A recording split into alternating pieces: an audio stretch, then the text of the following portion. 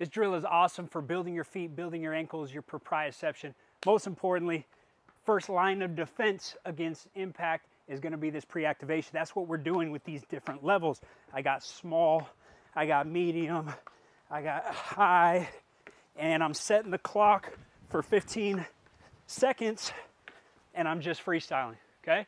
What did that just get me? That got me all different drop heights. And so that first line of defense is going to be pre-activation, how these muscles pre-activate to brace the joint for impact, right?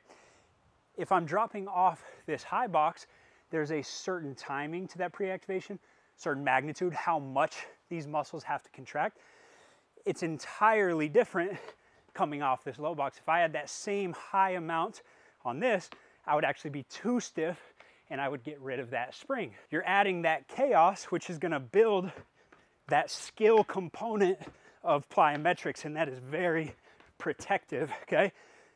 Most of you guys don't need a high box like this. We're talking 4 to 6 inches. We're talking a bumper plate, maybe one smaller. It could be one just on the ground. Have 4 or 5 different heights that you can work with. We can always start 2 leg, okay? Then we can gradually work our way to 1 leg. And then as we get better, we can start to bring that box height up a little bit.